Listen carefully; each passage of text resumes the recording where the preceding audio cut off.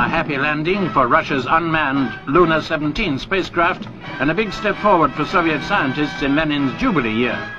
The first self-propelled vehicle ever to drive across the lunar landscape is controlled from Earth.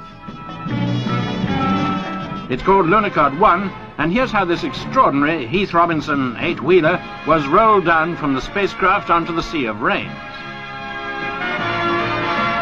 The size of the vehicle hasn't been disclosed, but it's been sending back television pictures and carries, among other equipment, a laser reflector.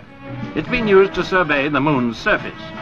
So now Soviet space experts have proved their theory that space exploration can be carried out by automatic equipment without risking the lives of astronauts.